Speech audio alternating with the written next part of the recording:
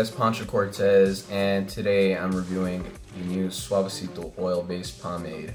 Now this oil-based pomade dropped about a couple weeks ago around Viva Las Vegas, and it was meant just for wholesale, and then the very next week it went online and I decided to get my hands on it. Just like everyone else, I was super stoked to get it, and when I checked out the tin, I was pretty impressed. So the tin has a very Victorian gaslight aesthetic to it. It's got designs around the lettering.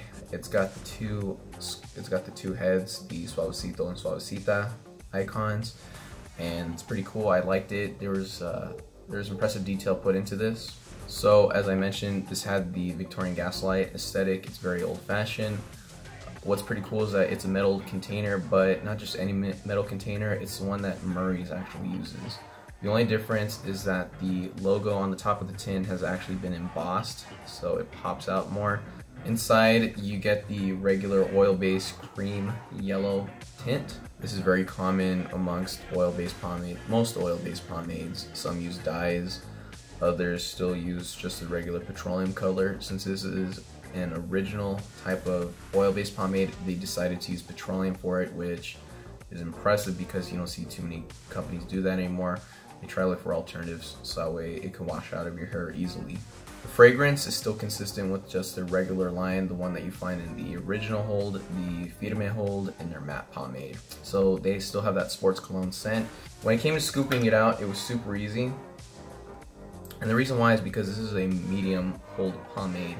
So don't really expect to be making pompadours with this if that was your intention in getting it. I would say realistically, you're probably looking at doing something like an executive contour or the silver screen side part, just basically a flatter hairstyle, one that relies on overlapping hairs, than something that is gonna actually grip it and give it a little bit more volume. So with this oil-based pomade, they're trying to go a little bit more old school with its grip and style, just because back in the day, you know, hairstyles weren't so reliant on volume, but rather they were flatter and they were meant more to show how groomed they were and just to show off something like comb lines. When I was applying this, I didn't get too much tug and pull. It was actually fairly easy. It's petroleum, so I would recommend applying this while your hair is dry. It's not supposed to go in while it's wet, otherwise you're gonna get a tough time when actually combing it. Using this pomade today, it wasn't too bad. Unfortunately, I had the problem of just like having to comb my hair every 5 minutes. I think where Suavecito messed up in this was releasing this product in May, which is actually one of the worst times you can really release a oil-based product, because what you're looking at is a long summer, especially here in Southern California. You think they would have known better, but you know, we all make mistakes. Considering the price for it, it wasn't too bad. It's about $8.99, and plus shipping was about $14 in total, so it wasn't too bad. That's why I'm not really complaining about this pomade too much, because I was expecting it to give me a medium hold, and I, you know, wasn't expecting anything special, unfortunately.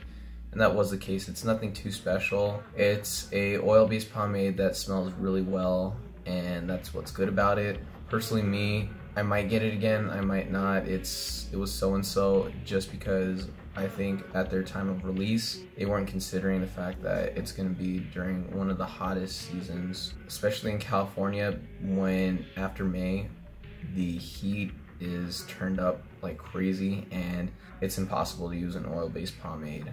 Overall, it wasn't too bad. I did enjoy the scent. I would compare this to the Tres Flores Brilliantine, where it's got a slightly stronger grip, just because there's minor wax in there. But overall, this holds pretty soft.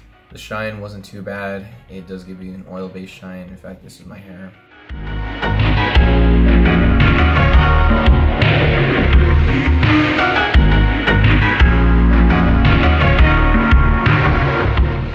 But reflecting back, I think this pomade was probably a little bit overhyped. That's not to say that I don't think you guys should get it, but I would recommend this product for people who probably have thinner hair where it would actually really work well for them. Thanks for watching, guys. Like, share, and subscribe for more.